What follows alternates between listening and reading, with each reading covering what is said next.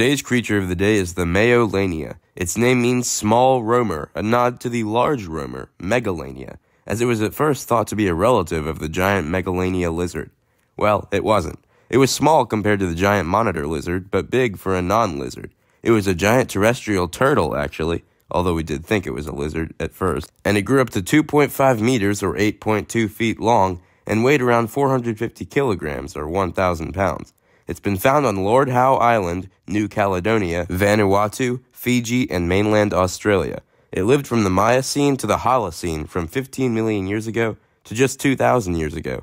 They were heavily armored with a pair of large, non-retractable horns protruding from the back of its skull, along with a large tail club with bony rings and spikes. Due to its giant armored skull, it was unable to retract its skull into its shell. They were land-dwelling herbivores grazing on things like leaves and cacti. Some studies suggest it could have been able to swim short distances.